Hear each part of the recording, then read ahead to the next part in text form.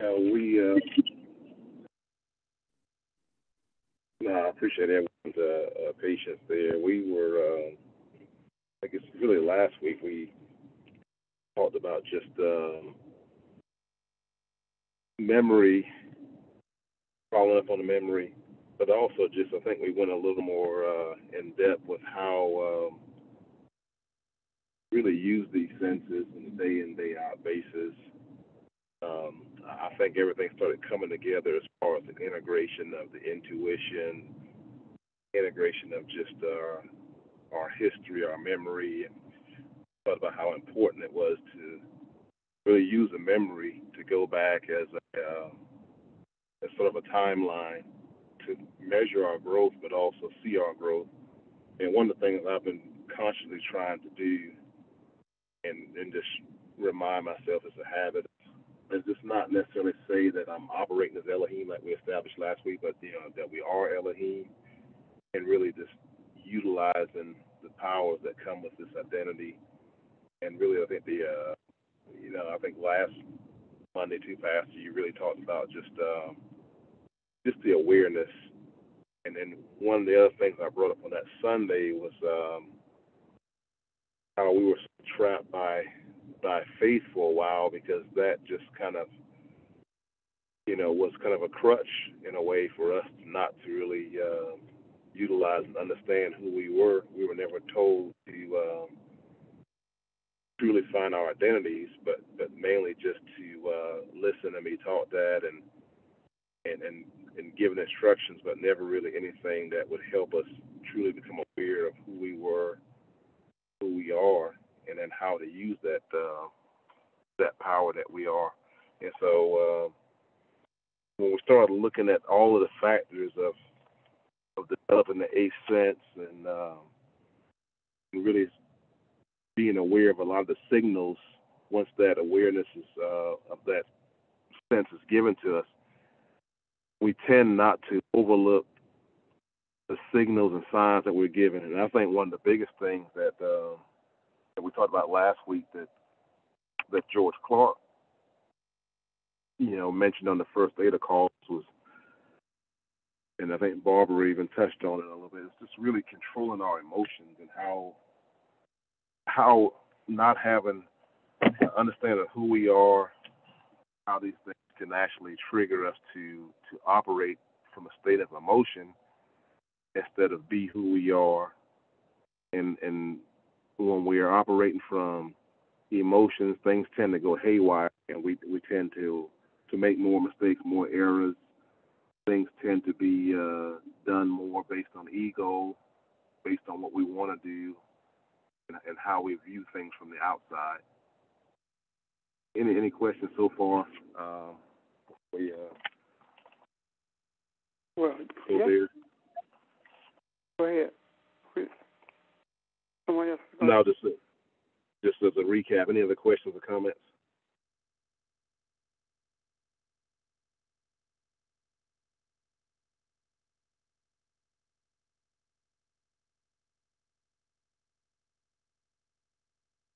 Was somebody going to say something? I thought I heard it. No, that was me.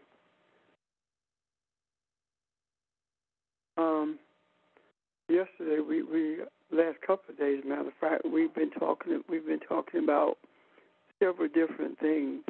One in particular is the idea of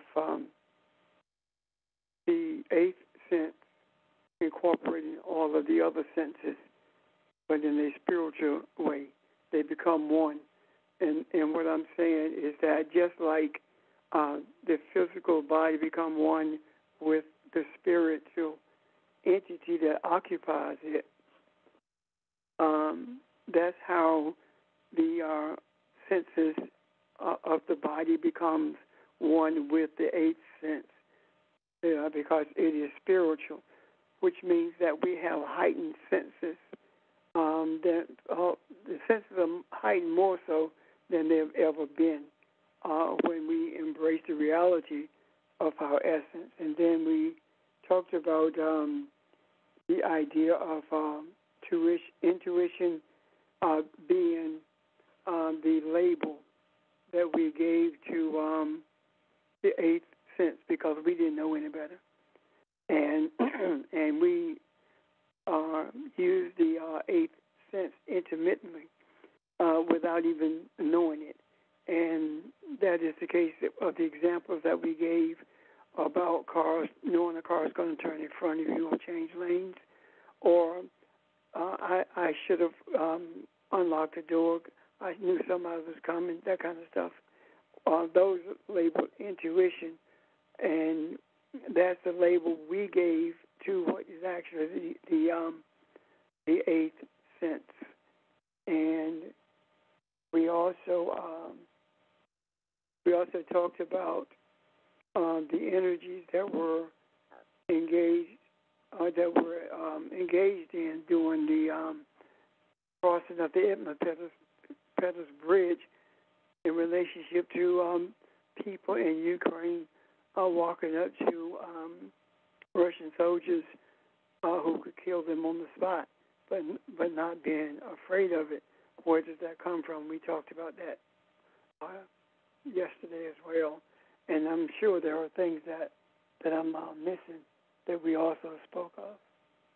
So if anyone would like to add to this, I would appreciate it. But I want us to be to at the very least have a gist of what we've talked about in the last couple of days.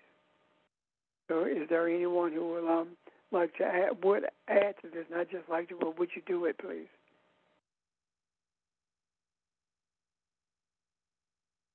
Hey, Pastor, it's Ron. One of the final things we said, and this is something I want to add that we didn't really get into yesterday, but one of the final things we talked about yesterday, Charles made mention of, and I don't remember his exact words, but he was talked about the treatment of the African versus other races of people, especially the European, as far as how the refugees are treated and some of the things that we see and how that makes you feel. And I've been giving that some thought. I think to a degree that you need something to sort of a catalyst to be your beginning or something to pray about.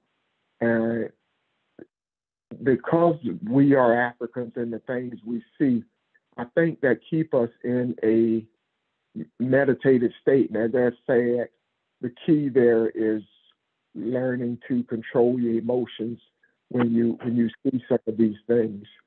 The other thing that we mentioned yesterday, though, is being able to do that and still recognize what our agenda is, what our purpose is, and why we are here. And that is to be loving kindness in the earth.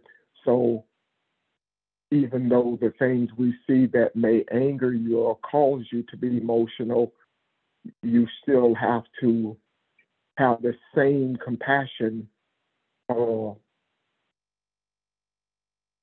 for the people committing the acts as well as the victims. And that's a little hard to do, but that's a balancing act that we just kind of mentioned yesterday, in closing it. And if anybody else can remember where any details about that or have had any further thoughts, I'd appreciate it, because that's kind of where we ended yesterday, if I remember correctly. And I hope that summed it up. Yeah. One thing.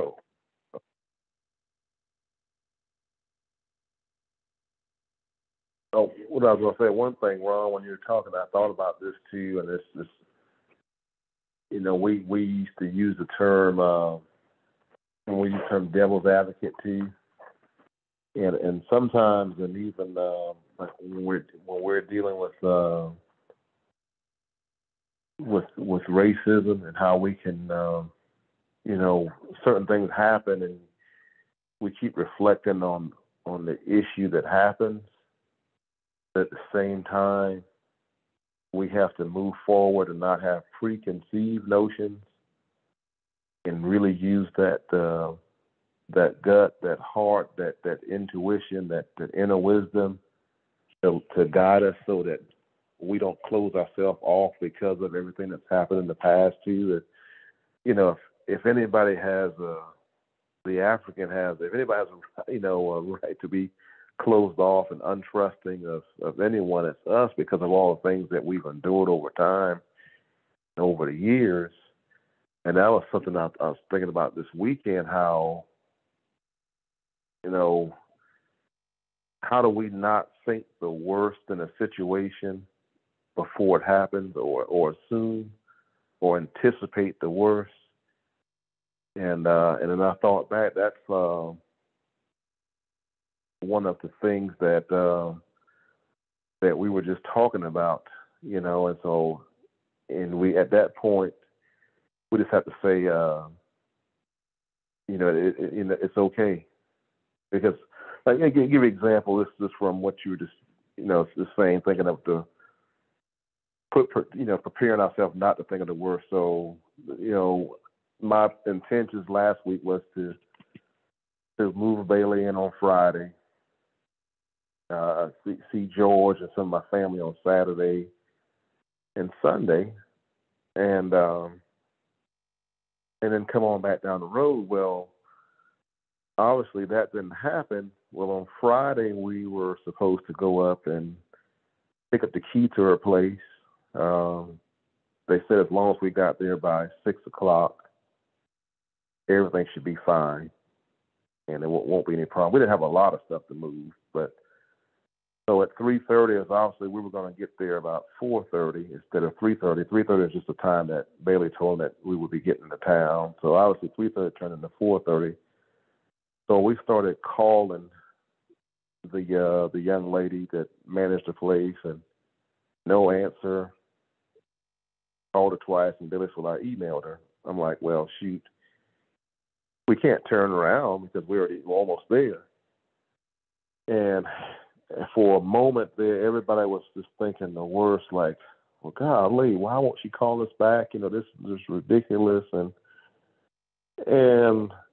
I just reminded myself at the time, like, no, we're not going to go there. It's just, we just talked about this. I was like, well, obviously there's something that's going on. And we met the lady, and she was on top of it before, and the two previous times we met her. So, but obviously there's got to be a reason. Something's going on. And my gut just kept telling me that, hey, you know what? Whatever it is going to be fine. So we'll figure out what we need to do.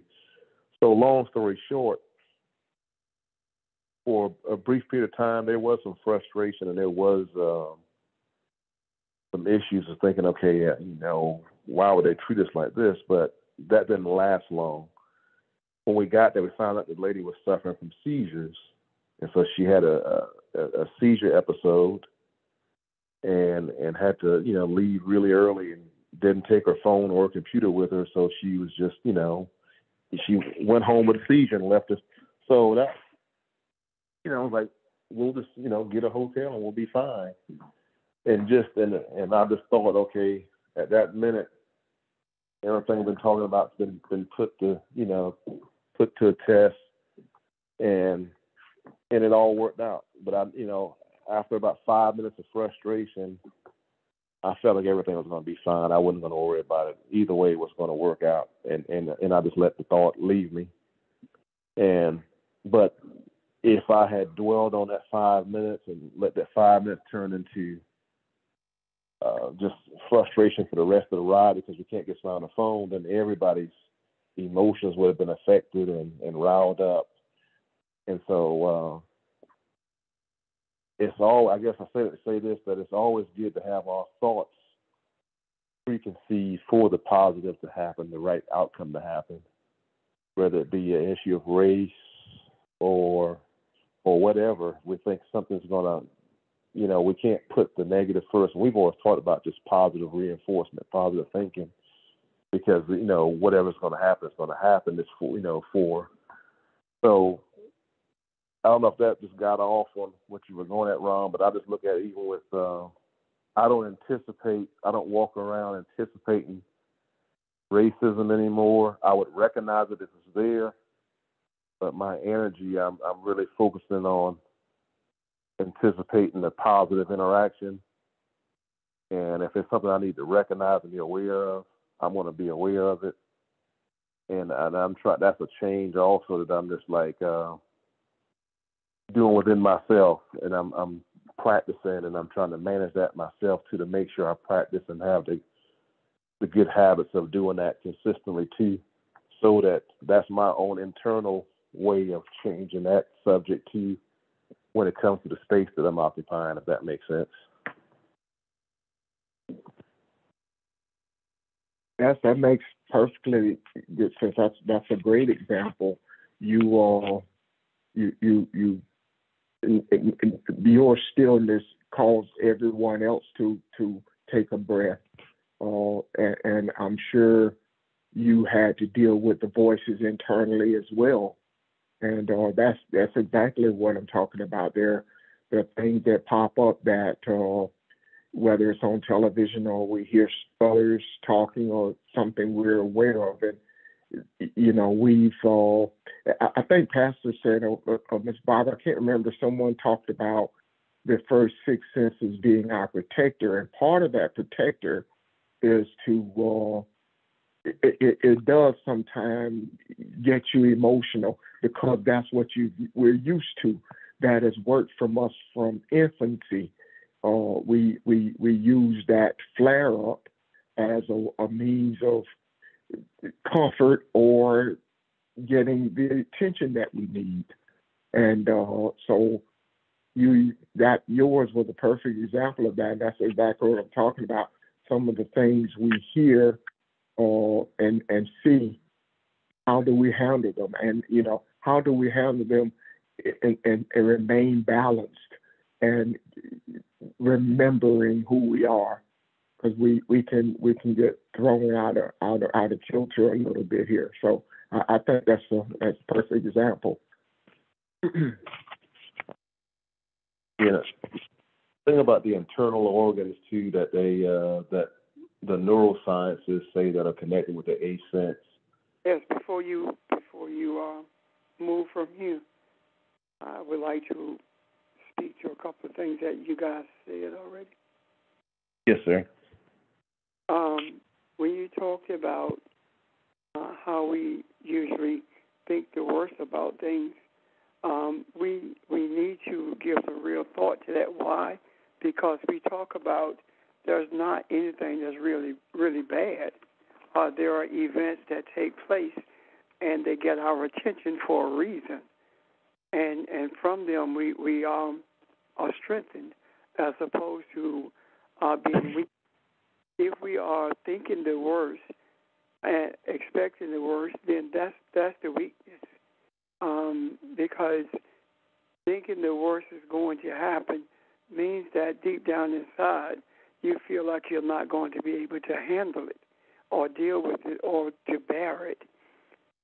So that's one of the things that we definitely need to refrain from, and assigning the worst to circumstances before we know what's going on or even after we know what's going on.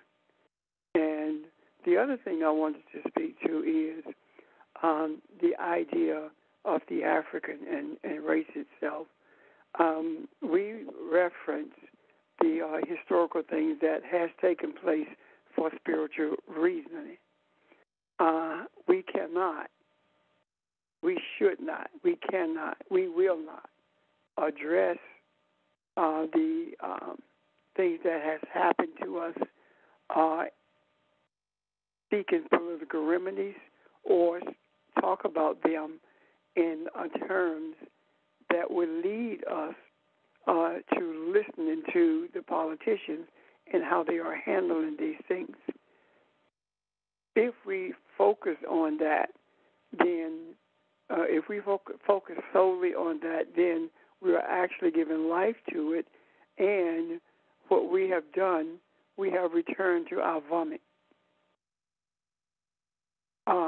The reason I say that is because we have made a decision that racism is the problem of those who are racist.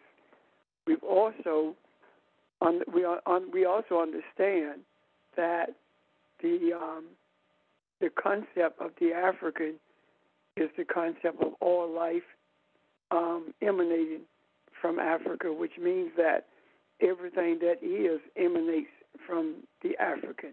So we know that. Now, I'm not saying we should not reference it, but what I am saying is that we should not focus on it, because our focus is balance. Our focus is reconciliation, and this the eighth sense will become vague. Will be vague to us if we make any attempts to function or to function solely on what we see with our eyes, and deal with the six senses, the five senses rather, or the six for that matter. We cannot revert to that. We have to stay focused on the eighth sense, and that will lead us to other understandings of this journey that we're on. And before we know it, we will see a balance in humanity. We will see the actions of more and more people who have become human based upon their embracing the loving kindness for all of humanity without regard to who they are, what they've done, or what they've said. I'm done. On the heels of what you just said, this is sort of a question and a comment. Do we think humanity and mankind, for whatever the season is right now, is already reaching out and crying out to understand the eighth sense from the standpoint of there's so much talk now openly and more of an awareness of everyone's mental health, and they're trying to make their mental health better. And we've never had so much dialogue and conversations about that in a time in this world. And one of the things I noted or wrote down about the eighth sense, the one thing it helps us to be balanced enough to where we don't create our own anxiety over different issues. And when we understand how things are done inside the inner strength that we have, then that helps us, fight the thought of creating our own anxiety.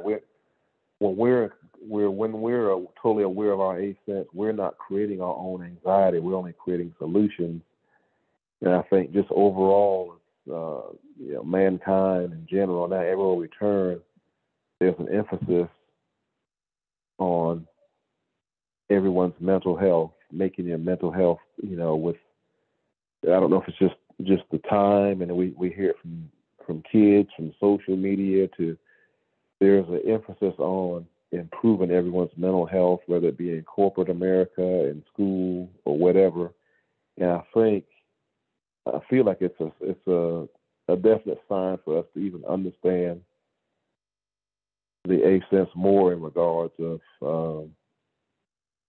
us balancing out the anxiety, the different things that we bring up on ourselves that's created from within. Does that make sense? So, hope I'm not rambling or blabbing on that one.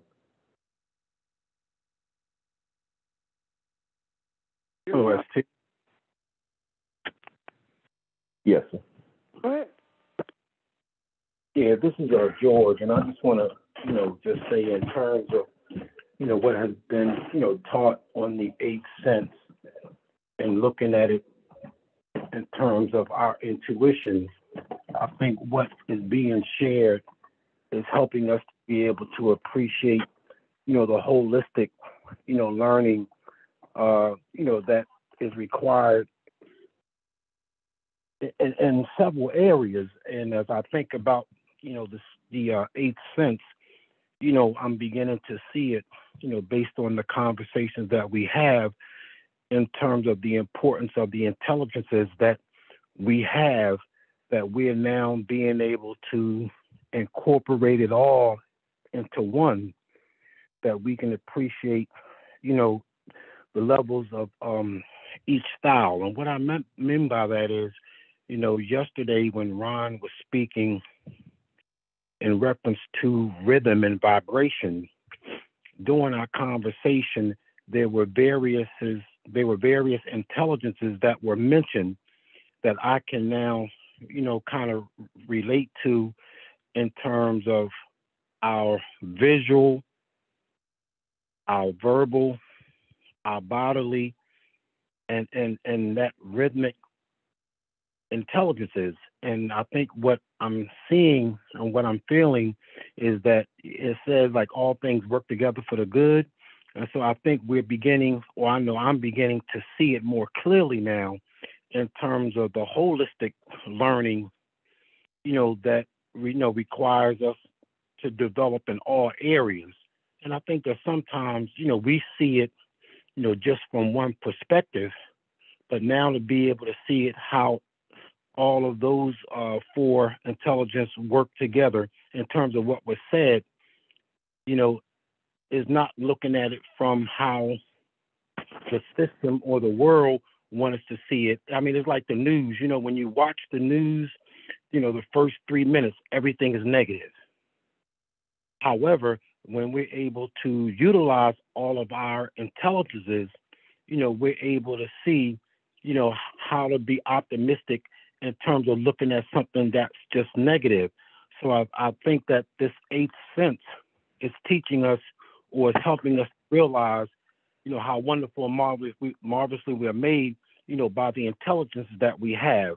So I think it's important that, like I said, we can see it, from the aspect of what Barbara was talking about with her dreams. I mean, it was a visual intelligence that she was experiencing, but it was through someone's verbal, communication of that intelligence, somebody's like, bodily, movement in terms of moving to and from, and then the rhythmic piece. And so I think, again, as you were talking when you were driving up to Philly, you were actually applying in that eighth sense all of those intelligences in a way that, it may look to be, negative, but in the long run, it came out to be good in that sense of putting that holistic concept together, if that resonates.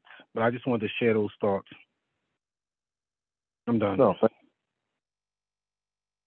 and it's so, this thing is so, it's tied to so much stuff that we've done previously and all the other senses. And when you were saying that, George, I was thinking about, Pastor, in the past, we talked about someone dealing with addiction, and I always remember him saying, like, I don't go back to what the addiction is as much as you go back to the source of it, the emotions that we're going through a period of time. I'm in a study, we're doing at work too, and we look at allergies now. They're just looking at, okay, if you had a strawberry allergy, what was your emotion the very first time that you noticed that you had a strawberry allergy when you first, when you ate it? So they're looking at so much of how this thing is connected with us, and just having the unbalanced emotions of different things going on, and that awareness not being there about the eighth sense. How it can even just be something as simple as a physical manifestation of a food allergy. and how we have so much power and control of things we can learn inside of us, that once we start becoming aware and understanding of us, there's so much stuff that we can avoid that manifests in us physically from just having that eighth sense control or awareness. Yes, I want to ask you a question. Yes. The research that's being done is not focused on the physical environment that we live in, and does not give any credence to how we were created in the image of Elohim. It's simply making efforts to heal ourselves, or to protect ourselves, without acknowledging that we are Elohim, that we are the ones who are to bring balance to this earth. So I looked at some stuff on that, and what I was seeing, and you tell me if I'm right or not, is that it was geared more toward knowing the function of feeling, rather, each organ in your body, as opposed to engaging with the universe for the purpose of healing mankind. It's more of a corporate thing as opposed to a spiritual. Am I right? Yeah. Yes, and they're taking the spiritual aspect away, and the neuroscience, they're trying to explain it through emotions, and we're saying that, okay, we understand the emotions have an impact, but they're not looking at the spiritual aspect of avoiding operating or doing things from an emotion standpoint. They can label it, but they're not putting the spiritual aspect in there. And So as I'm sorry to cut you off, but if they're not putting the spiritual aspect in there, then that means they are functioning from a foundation of selfishness. Correct. This is all about making money. Yeah, and even some of the studies. Oh, I'm sorry. And some of your studies will say that, and some of these studies are geared to help people, but at the end of the day, you still have to help develop that inner strength. And if you're not doing that part of really uncovering that inner identity that's embedded in us, there is a component missing. And I can read. I'll read an excerpt from this one. This is one study, and this doesn't mention anything about Elohim. Doesn't mention anything about eighth sense. This is just one study, and it just says it comes out. They can't explain it. Some things they'll tell you this is what it is, but they just don't have a. It's sort of like ulcerative colitis. We know why certain medicines work. We just can't explain how they work. So this is an excerpt from it says, without a steady internal compass, we crumble at the slightest criticism and rage at the smallest rejection, or we go the other direction and forget how to feel, how to empathize, how to listen to that soft, maddening inner voice that knows exactly what we should do. I know this because I am quite good at overreacting, even better at oblivion. So this is somebody stating in an excerpt how they feel and how they know that something's inside, but they can't explain why, because they don't understand their identity. And that's the part that we've been talking about the last couple of weeks, is that once we're aware of our identity, then all these other things succumb to that. We're more aware of everything from an emotional standpoint. We can bring better balance. But if you don't understand our identity, you're always going to be searching. You'll understand why things make you feel a certain way, or that, okay, yes, I get it in my gut, but you can't explain it because that identity piece is missing. The people who do the research, they are people who have no clue as to what spirituality is. And what I'm saying is that they are no different than those who took the charismatic ministry to the place where it is now. Opportunity to make money, opportunity to be popular, not understanding that what they are doing is performing. They are not teaching. What they are doing is milking the people under the guise of taking care of the man of God. So what I'm saying in essence is the studies that are being done cannot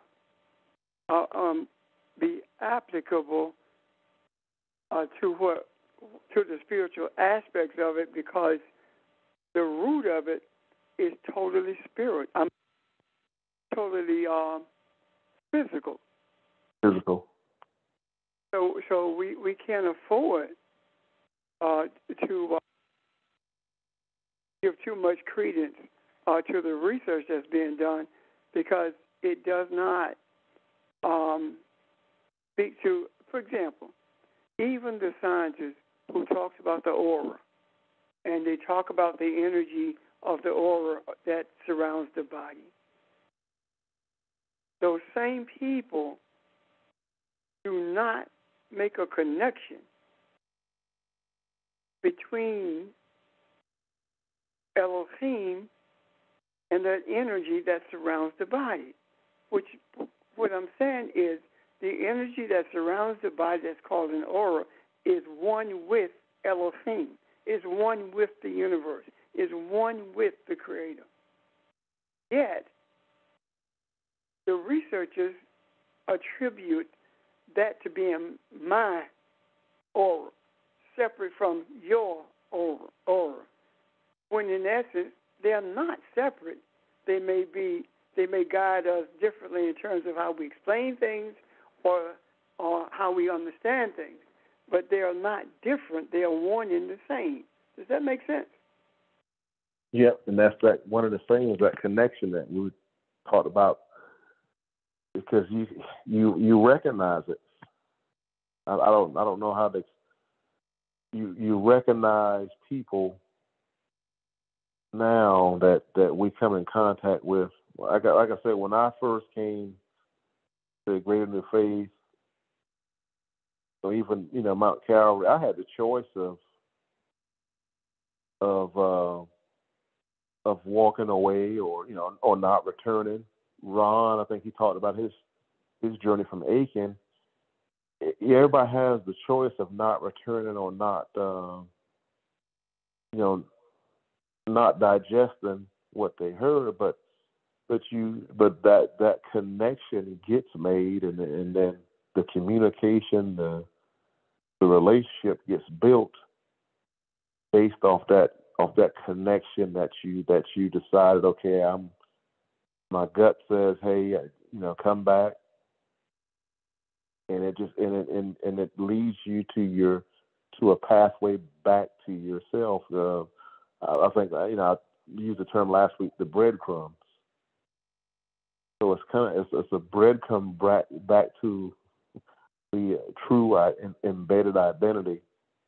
And when you choose not to, if I chose, it would have been just like what you said. I would have been sitting there, but not really experiencing. I'd have been kind of going to the pew every Sunday and hearing it, but not experiencing what was inside of me. That movement that I needed, if that makes sense. It makes sense, definitely does. I guess what I'm trying to say um, is there are a group of people on this earth who does most of the research, and they don't have a clue about anything spiritual. They can go to church every Sunday, and they still don't have a clue about it. They take everything and make it fit into this physical environment, and it's like it's no different rather than saying that when we die we go see Jesus. Yeah. When we die we go see God. While we're on this earth we can't be God. These are the scientists, for a large portion of them, deny the existence of a greater being anyway. However, those who do acknowledge it, they still don't understand it. They understand it. Let me just say it, bottom line. They understand it from an evangelical perspective. That's it. They understand it from the literature that we were taught from when we were in those settings. And all of the literature that we were taught from was based upon everything that the evangelicals had said. So what I'm saying is the people who are doing the research, they are no different than the evangelicals in religion. They're just the same energy of the evangelical is with them as well. Because again, it's all about making money and not about bringing balance to humanity. Like I said, I read some stuff on this, and I have not read anything where researchers' conclusions were that this is something beyond the physical that we can bring balance to humanity. And that's where they're missing the connection, and it goes back to what we talked about before. And Jesus referenced it so many times, like it's clearly like it's when he talked about the religion and he talked about the churches, and even in that Proverbs scripture where he talked about in Proverbs we talked about there's a way that seems right to a man, but it ends up the way to be there. It's meaning it's like, you can say what you think is right, but there's no life in the end of it because you're not understanding, who you are.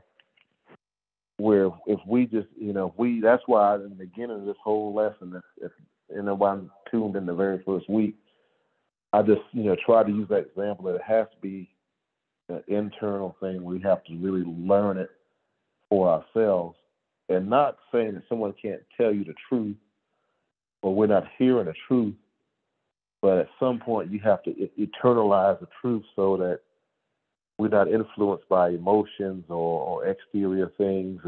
Or I read this book that someone wrote that's giving me all the data, but there's no connection for it. That's why it has to come from the inside, because at some point we get to that place where it's got to be real for us, and we have to know that this is who I am. Because once you understand your identity and we feel it, there's no going back. Like you're never going to be stripped of who you are. But if we just want to follow a particular philosophy, that philosophy is only going to take us so far down the learning. It has to be an integration, just like we integrate these other senses. It has to be an integration of all these things to start the real balance inside of us. Otherwise, we're going to take bits and pieces and segments of it and not really, integrate all the senses so that we're operating on that level of awareness that we need to. Because then, like you said, the people doing the research, the people that are presenting the writings to us, it's only going to go that distance. It's not going to go beyond that. We talk about I am, and after you say I am, what are you putting behind that? You're just going to get to the point of where we're just kind of sitting and being guided by just basically by a philosophy, and we just agree to that philosophy, and we just say, okay, I'm a Christian, and we're just going to be stuck in that Christian philosophy, or to the point of like, when we talk about faith traps you because faith has its purpose, but if you can't move beyond that, then that's going to be the thing that's always anchoring you down and stopping you at a certain point and not allowing you to truly understand who you are, because it's basically a crutch. It's in a way to stop you to say, okay, this is an excuse. You got to have X amount of faith, and that's it. But all those things have to be integrated together for us to get to that level of awareness. And the foundation, I think Kathy said it best, like we have to know who we are. Yeah, and that's T, and and everyone that's on the call. I think we've talked about it in the past, where Pastor Richard, you about the Kemetic and Cushite, teachings, where it talks about what man know thyself, or man or woman know thyself, and as we look at our beginning, as Ron speaks about often, is that foundation where I truly believe that we're looking at it in that holistic sense now, where we're able to appreciate being Elohim, and now looking at these logics of what have been taught to us in terms of greed or pride or the economic piece, but more importantly, applying the spiritual disciplines. And I know we got away from like regulations, but talking about the spiritual disciplines for transformation. And so again, I can see the importance in terms of us really understanding just some of the terminology and digging deeper to know that it all starts from our beginning, our true self, and that's being who we are, Elohim, and now applying those spiritual disciplines in all that we do. I just wanted to share those thoughts. I'm done. See, I guess what I'm trying to say is that we don't want we cannot rather get bogged down and talk about with the philosophies and how these things work physically. We know that time is of essence. We got to look at this from a spiritual perspective. The journey that we're traveling tells us that regardless of what we see, the thing that we must see is the spiritual aspect of everything that we are shown, everything that crosses our pathway, everything that speaks to us. We are bound by our decisions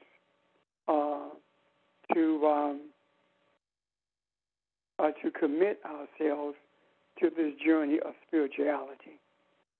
And I don't want us to lose sight of this. Just like we look at what Jesus did and said, and stay that course. That's where I want us to be. I hope that we see how far the Creator has brought us in terms of the wisdom that He has extended to us, especially in dealing with this eighth sense, the things that He's shown as T in regards to this eighth sense are essential. They are spiritually essential for the journey that we are on, and to understand the tenements of this eighth sense, like understanding that we've always used this sense, but we didn't know what we were using. Understanding that we have been brought into this earth to deliver humanity from an animalistic mindset. And now we are on the precipice of seeing the inherent power to do that that is embedded in our creation, and also to understand that we are races are conceptual, and I don't like to use races because that leads us to a place of politics and semantics. I rather let's look at it based upon the origins of life and based upon the reality that when we function as we were created to function, it is then that we begin to influence the mindset of everyone in this earth. And at some point, the ones who are doing this scientific research and making these, as I said, philosophical statements about what they see, even their minds will be shaped by what we are putting in the macro. So anyway, I hope I'm not rambling. I'm done. Any questions? No, I have a Go ahead, go ahead. I'm sorry. Well, this was going to be like the next phase of question and a thought that I was going to last week when it comes to what we have to do, and from transitioning from the memory to. I was going to ask Pastor to kind of like talk about what he initially thought in the past of being ordained, because part of this too is that we mentally have to ordain ourselves. With it comes. I'm trying to get how to put this. We have to kind of ordain ourselves to get to that.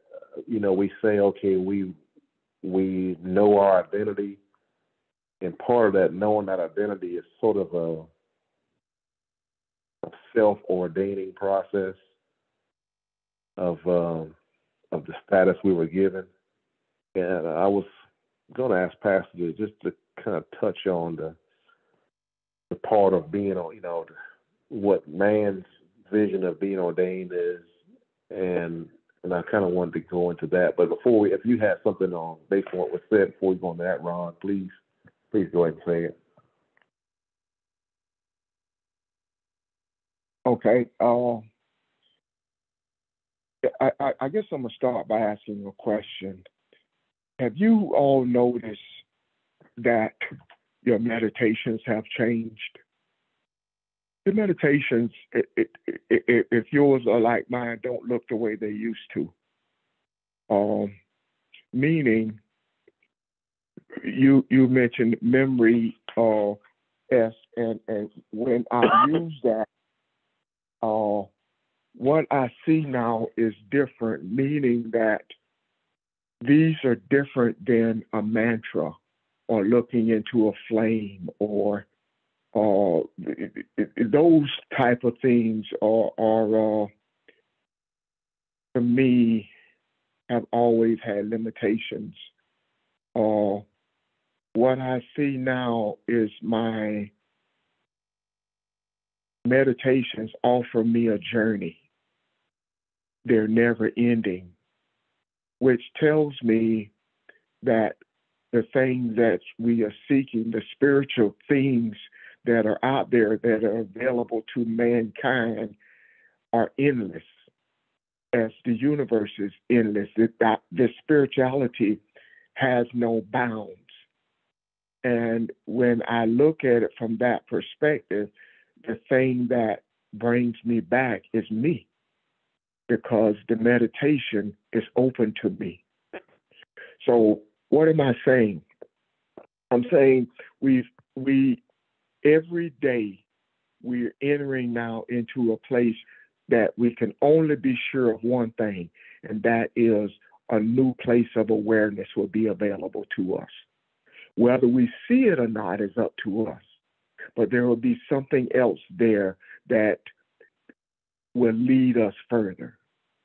The things you're talking about with science, they've reached their limitation.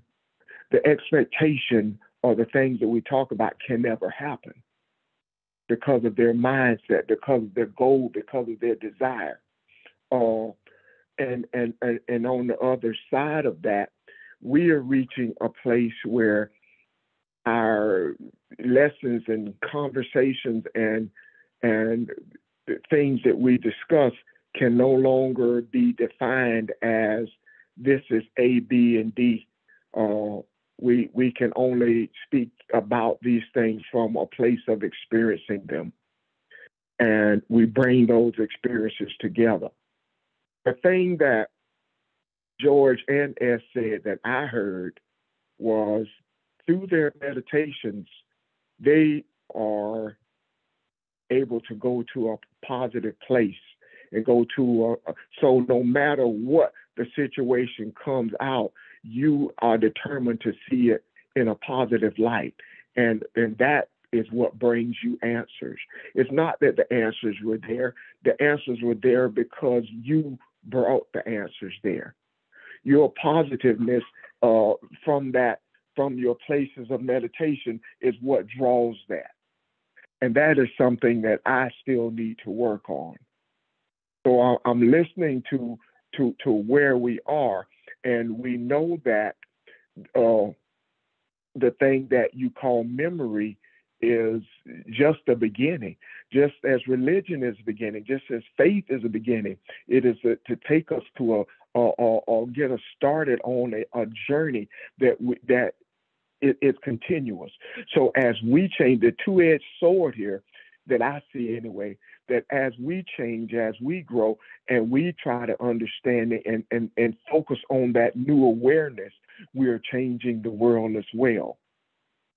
And the thing that, at least for me, that has at times been confusing is the changing of the world doesn't always look like something that I recognize or that I thought it would look. But as I think S said, this is all a part of the journey. So I like what we're saying. I see this. I see this as, you know, the focus, the eighth sense really to me speaks of the transformation and the desire of man to become Elohim and recognize that he's Elohim. Not just to say it, but to recognize it and to practice it, to put this thing to work. And that's where we are now. And that's exciting to me because as what I'm saying is the journey, the meditations have no ending. They're open. And that to me is a good thing. What is open to? I don't know. I don't have the slightest clue, but just listening to what you guys are saying and your experiences, that's what you're describing to me, and that's what I'm feeling internally with my own experiences. But anyway, I'm done. Thank you. Thank you, Ron. I appreciate that because even when you was talking, I was just thinking last night I was, driving back, and I really, like I said, just thinking a lot. I couldn't tell you how I got home. I just thinking and riding, and I remember at one point I was scared because I was like, oh man, you take so many different detours, and I was like, oh man, I might be going the wrong direction. For a minute there, I was just so lost in this thinking, and then I saw a sign. I said, okay, no, I'm in Durham. So I said, okay, I'm heading, Durham 20 miles down the road. So I'm like, okay, I'm good. And I was just thinking about that. Just reminded me last night when I was thinking of that, what Pastor said a couple of weeks ago about our future is behind us. Because I really, just in my thought pattern, I just wasn't really worried about wasn't really worried about no timeline. I just kind of driving, and it's like when I saw that sign, so okay, yeah, Durham 23 miles. I'm like, okay, yeah, I'm good. Because we'd taken so many turns, but that right there had made me flash back to just thinking, okay, we can't put the emphasis on a timeline of when we want things to happen to kind of shape the future, because he said that our future is in the past. So I just think back, I was just thinking back of all the things we talked about the last couple of weekends. And then, a couple of hours later, okay, now I'm at this point actually on the road. So just, our thoughts we kind of shape things with that memory of reflecting back and going backwards in a timeline allows us to see all the growth that's happened with us now and also that's ahead of us. So it's crazy how those things kind of come together when you're forced not to think about how you want something to be done at a certain period of time or what you want to have done or accomplished. When you just start thinking back, and then so much happens in between that period that things happen so fast with just reflecting backwards, if that makes sense. But you also remind us, sorry, as for cutting you off, because I'm going to let you keep talking about this because you're saying it all along. The part I forgot to mention is what we're doing to time. How fast things are speeding, have sped up, and in your own journey, and you can see it in a universal way. But I just want to add that part because that's what you're describing. Yeah, because I mean, by allowing myself to follow that breadcrumb back, trying to go backwards into who I am and accepting that, it's just like everything and then when you kind of like you come back out of that reflection down that timeline, it seems like so many things have moved forward, for you, because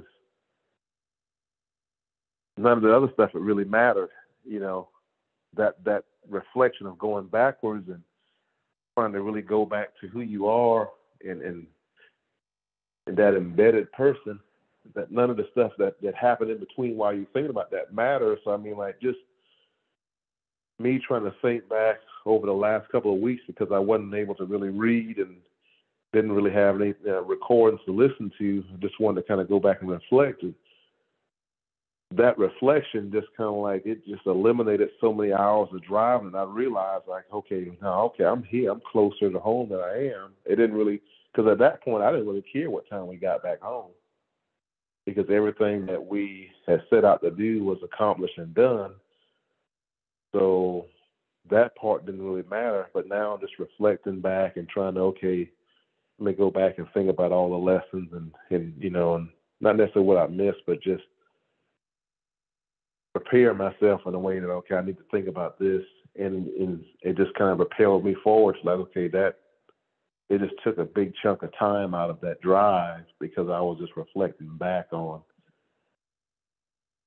what we had talked about and everything else that we were involved in, and all the conversations, and just replaying it in my head was sort of a form of meditation for me, just trying to organize the thoughts in a straight line, if that makes sense. And it just, the next thing you know, you move forward so much further than what you thought.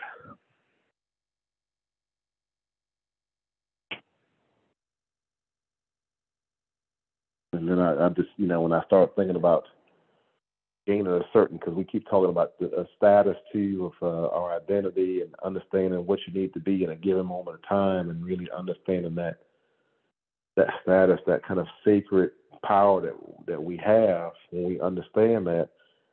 And I equated that to just we get to the point where we're self-ordaining ourselves to be who we are, and we all these things kind of come into play in the terms we use, and we understand the I am, and the 10 utterances.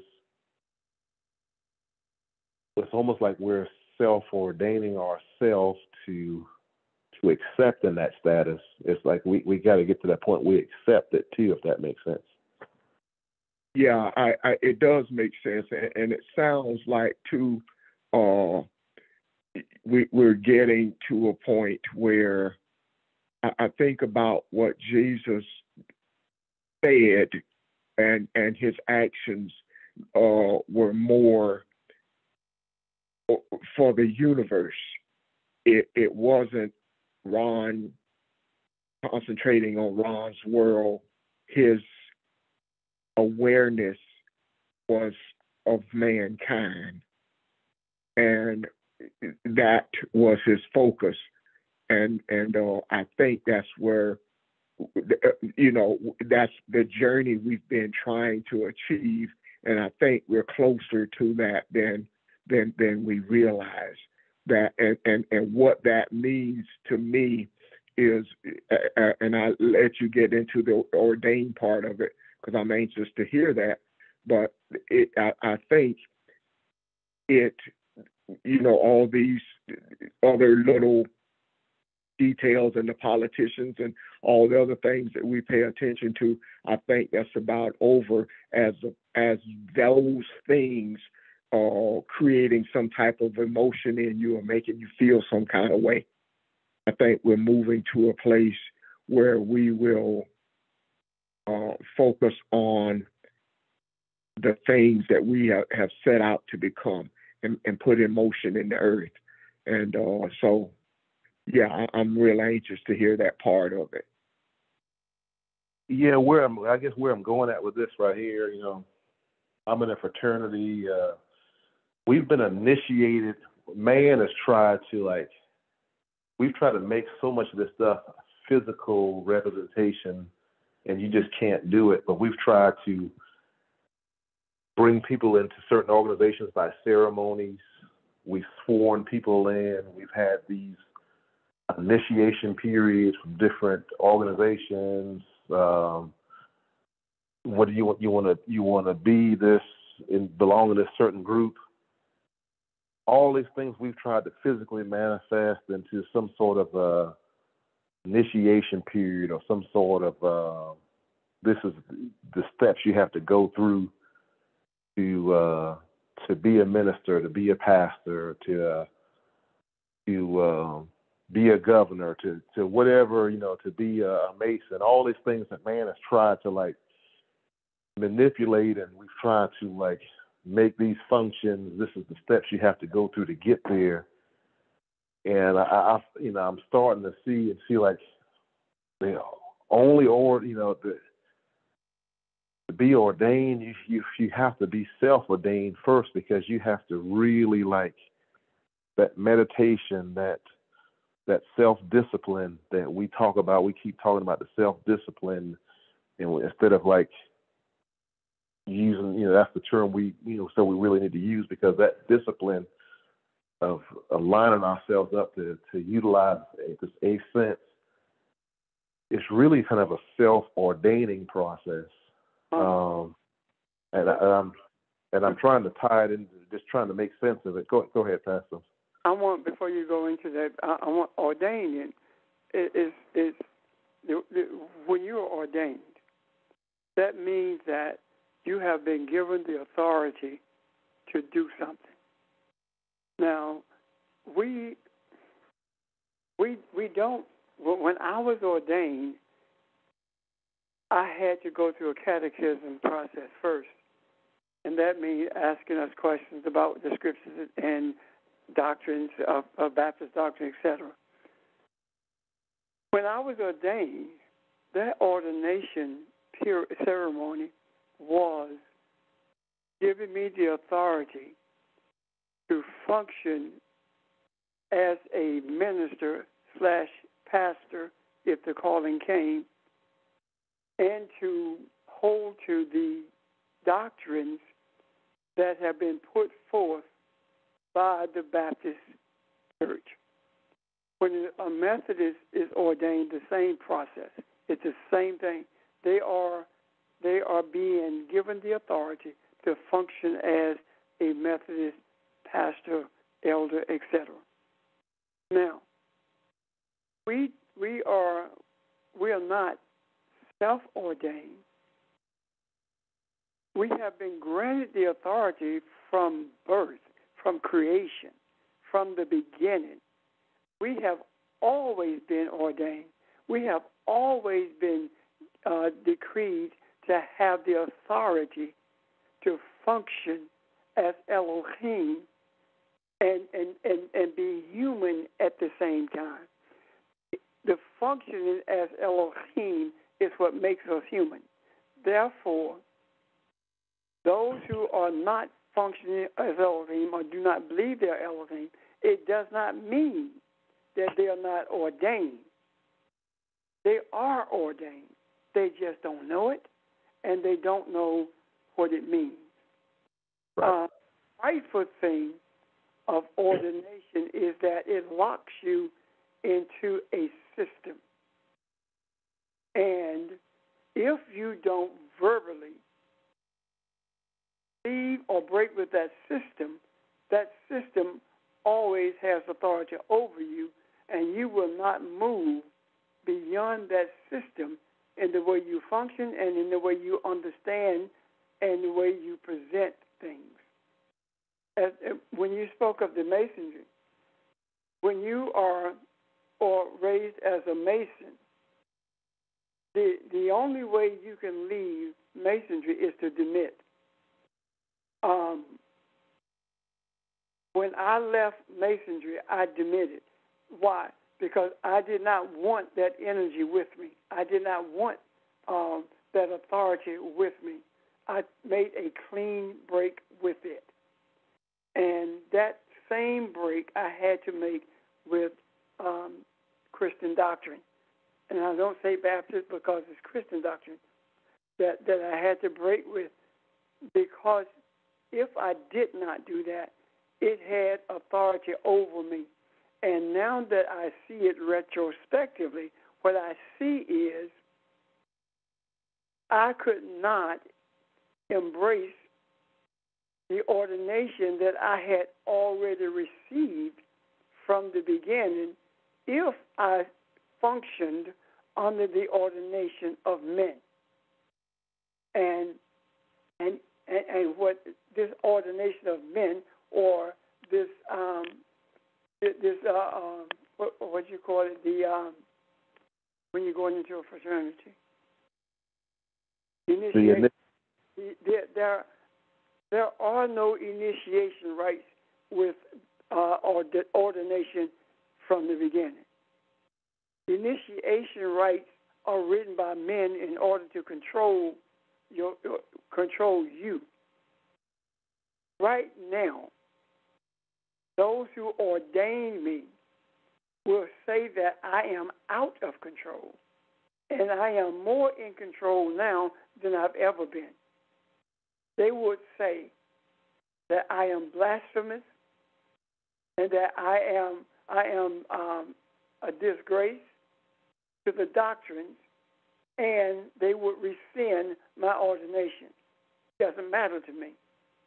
Even when it was threatened to take my license, and to do that, the one who did it didn't have the authority to do it. But I said to them, it doesn't matter. I don't need your permission to do what I do. I've already gotten permission when I was called. That's what ordination is. We are already ordained. All we do is embrace it. We have the authority to do what we do. Questions or comments? And I guess that's the term I was trying to get us in the mindset of, that we have to accept that status, that it's already like it's. We try so hard to make things so complicated and get from point A to point B, but we have to accept that the status is already there. We have to accept that status and acknowledge it. And I guess that's moving from the mindset of, I guess trying to say self-ordained, but what I guess in summation of what you just said is that we as the individual have to accept the status that the power has already been granted to us, we have to get to that point of accepting the status and gaining the sacred function of it. And I think we talked about this back and forth for years and years about the Melchizedek person in the Bible, but really that's symbolic also of Jesus accepting the status of king and priest at the same time. That he was merely just he wasn't going through any kind of initiation or anything like that, but what he was acknowledging was, I'm accepting my status. And the same, that's why I think the Melchizedek aspect was brought up with him, was brought up with Abraham, is that there's evidence there that all these guys, all these people, and spiritually significant was they were accepting their status at that point, that they weren't necessarily being ordained in an order of anything. It's more so that they understood the power and the presence that they were given, and they were accepting that status of where they were. And I think that's where I'm getting to the point of we have to accept that status, just like Jesus accepted his status as king and priest. We accept the status that we have, that we are Elohim. And this, like you said, the power is there. And I guess that was a good way of how you try to put it to that point, I guess, is where I was trying to get to.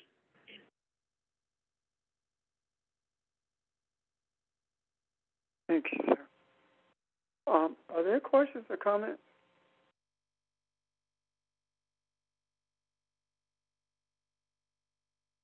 And that's the function of mentally and meditating brings us to that point of accepting that. And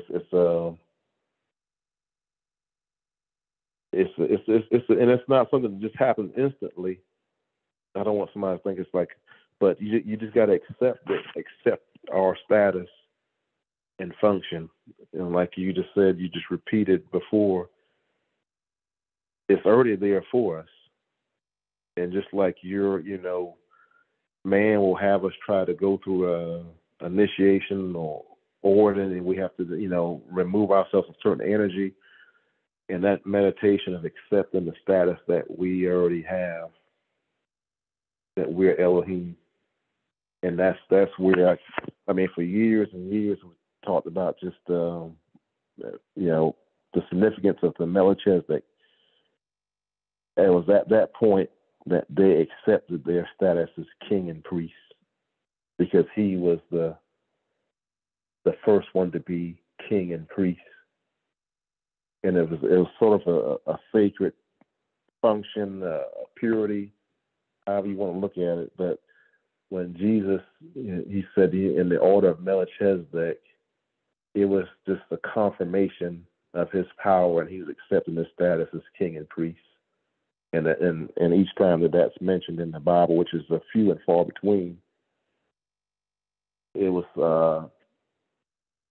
the individual, though, internally Jesus accepting it. And that's something that we just can't, you can't be, and that's where the aspect I guess I was tying it in, Rev, was saying the ordained, the self-ordained, is that we really can't be ordained from the outside. It's more of an internal acceptance of that status and power and who we are. I guess that was my response to what you were saying. Right, you're right. And it's a lot. That's really, I'm saying it, but there's really a lot to think about. Like when we're meditating and saying and accepting is two different things. It's a lot easier to say it than it is to do it. And I'm not just talking about the ordination, accepting and embracing that. I'm talking about embracing the reality of who you are. And that's my function of my meditation, my thoughts, or when I'm trying to even it's driving, I try to, I'm trying to get my head wrapped around it. Yeah, that is it. And feel it. And I've accepted it, but just it's not just it's not a one and done thing. It's always, like we talked about before, it's a constant evolution of accepting it. and that's how I'm moving forward with my meditation and my thought process. Is really just accepting that identity and accepting that status and just constantly evolving into it. And that's just the honest answer statement. However you want. It's just a constant. I understand you can say it, but it's just constantly evolving and accepting that status.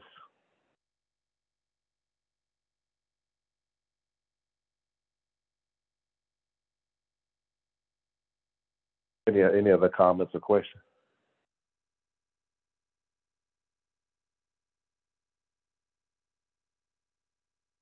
No comment. No question. Rather, my mind automatically went to Enoch walking with God. Maybe that should have been walking as God alone. I don't know. I see him more in that role than what I originally thought, that he just left the earth. I think it carries a lot more to it, just as what you're saying.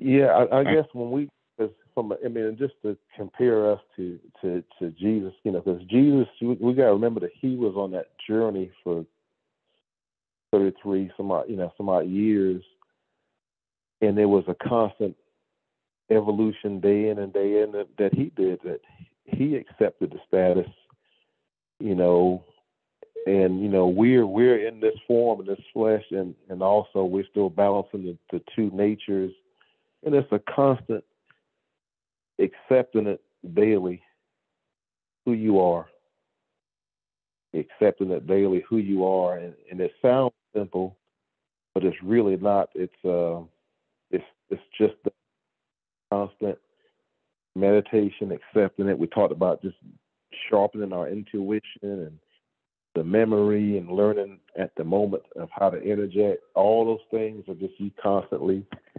accepting it and using it day in, day out. Not functioning, because we're not going to say function. We're saying, being disciplined in who we are day in and day out. And it's just a constant evolution. And that's what, the examples that Jesus talked about and how he showed us, how he handled himself in different situations, how he dealt with the priests who were there, how he dealt with religion, and how he foreshadowed what was coming. It's just he operated in his identity of who he was day in and day out, and that's all we can do. But it sounds easier to say it, but just actually operating and making those connections, utilizing this eighth sense to help us evolve and move forward. That's where we're headed. And it's kind of like, you could pick out that one aspect of Abraham, the one aspect of David, but you got to look at their evolution is really the thing that really mirrors us, because we got to stop looking. We can't, going back to your time aspect, you can't look at things in the Bible as one moment in time. We have to look at ourselves as evolving, as Elohim. And it's just not one, it's not one moment in time. It's a constant evolution of becoming, and that's what the eighth sense it constantly, it integrates all those other things. It's like a constant integration of the other senses, and then as we deepen our wisdom and our understanding, it just constantly evolves, and it just it brings us more and more in line of who we are. But it's not a one and done. And I know we've said that before, and it's not just that you've reached a certain point and you've made it. It's a constant who we are. Yeah. ST, as you're speaking, you mentioned, in terms of becoming, and one of the African terms of kepara, speaks about that process of becoming. And as you were, just sharing your experience in terms of, driving back south, from Philly, I traveled, with you in my mind and my spirit in terms of the times that I was with, you all and those on the phone, when we meet, as teachers, and we all are.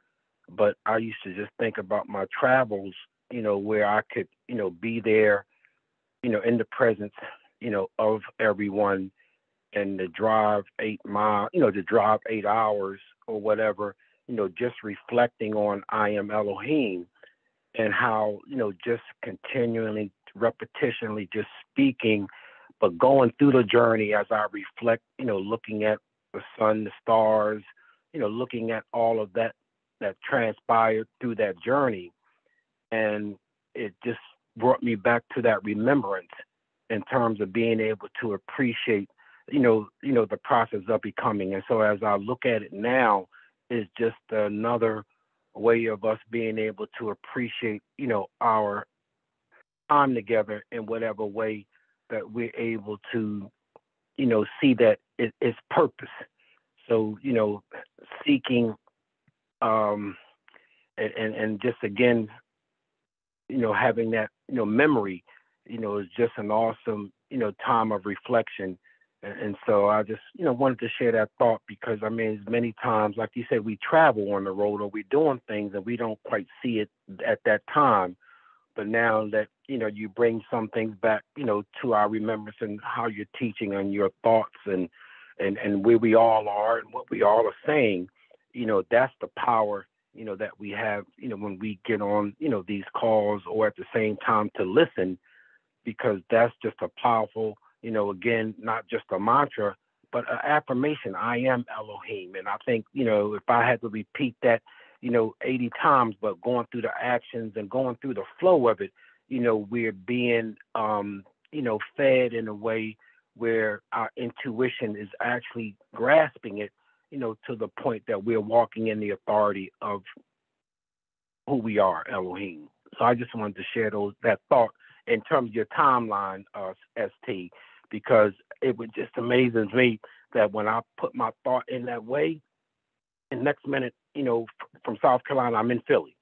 And just like that, I couldn't just see how those 8 hours went that fast, but just being in the presence of who we are. So I just wanted to share that thought. No, I appreciate it for sure. Because each time it's a different drive and it's a different process, but we measure it from where you started to where you end up. But each time is different. Like I think the last 4 trips up there, I think I've come back a different way all 4 times. And so, and just even from the mental part of of a journey, it's never the same. So it's that you just, but like we measure that growth by reflecting back, and that's you measure where you are right now from where where you came from, but it's not been the same. Each trip has been different, and even that can transfer over into the spiritual aspect of it too. Yes, everybody may get to a certain point, but our trips encompass different events or different things along the way. I'm Yeah, go ahead, Ron. I'll be brief, George, but I was just saying I'm listening to what you guys are saying. And as Africans, especially as men, we are not taught or really even given that opportunity to be that confident or have that type of assurance about anything. And what you're describing is you walking out of something that you started off as being hopeful about, and then you move into something stronger, maybe a faith, until you are in assurance. So there is no doubt in my mind that you don't have to. I don't have a faith that my name is Ronald Lamar Johnson. I'm 62 years old. You can't take that away. I know who I am in that regard, and so I don't have to have faith in that. And what you're describing is moving to that place of assurance that if that's where I am, that I recognize that just as comfortably that I'm a brother and that I'm an uncle and I'm a friend and I can operate in all those with that confidence and assurance of knowing what to do and operating in the earth. I get that comfortable with being Elohim. And when I'm there, then the emotional part that we've talked about is not going to be an issue. The uncertainty or the hesitation is not going to be an issue because my assurance is there. And through those, as we were talking earlier, those meditations are the things, will include you drawing all the things that you need to you to be Elohim. So that's what I hear when I hear you guys talk about this. We are moving to that place, and we're moving there at a rapid speed, and that is just great awareness, I guess. I'm just listening to this, how this is concluding. Yeah, I mean, this, like I said, it's funny because we don't like I said, we put drugs, we sell drugs. We can tell you the mechanism of action, the way it works. So can't tell you why it works. So they can't really tell you why certain things do what they do, but they can tell you the route. I can tell you to take 95 to Philadelphia. That's the route to go. I can't tell you why you're going to encounter certain things along the journey, but I can just tell you that's the way you have to go. I can't tell you why it gets you there in 10 hours instead of 9.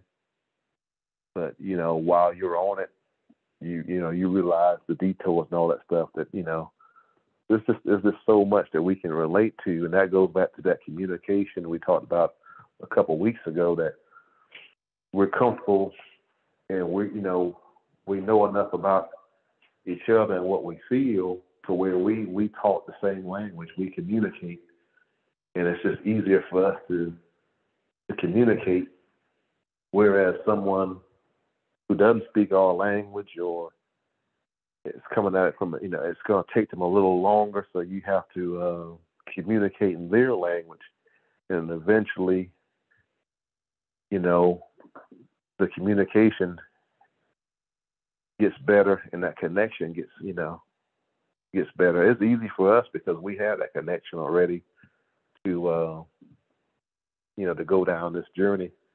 But without that connection, you get a little bit of a pause, and that's why you just kind of go back to the first thing you have to do is know who you are. And, and it's a lot easier to accept everything else and grow. But if you don't know who you are, like you said, you're Ron Johnson, I can't take that away from you. And it's easier for you to learn more about Ron Johnson, but, it's just, I see so many things that kind of flash, and for years I know it, even with the Melchizedek part, I was, and there's still a lot of mystery there, but just even understanding that a little more than I did 5 years ago, there's some growth to that. So we all have that. We all have that growth in us. Without rambling on too much, and you see certain things, you don't want to jump ahead or miss other parts of it too. But that connection we have, because we're so used to communicating with each other, it's easy to move on and understand what the next person is thinking, or at least we're in the same ballpark, and we just all have our thoughts on it, and it's the same thing, but it's just like we come to the same conclusion, just a different way there. And that communication, though, it's so much easier to, because we all got a different perspective, but at the same time, that communication, that history, it makes it so much easier to kind of relate to it.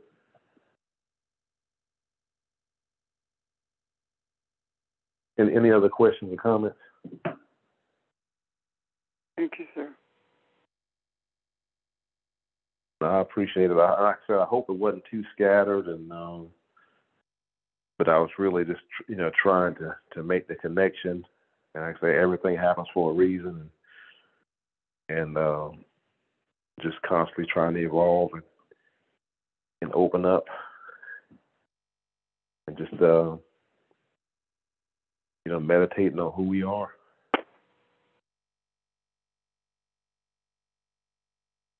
But if no other questions or comments, I think it's a good stopping point for tonight. I appreciate everybody, and I'm gonna go back and listen to what I missed there too. But I feel like it's like I said, everything kind of happens for a reason. It kind of makes you regroup and just dig a little deeper and understand a little more, because I saw a few more things tonight that I didn't really look at before. Thank you, Ash. Thank you, sir. Thank you. Before you get off the line, would you stop the recording?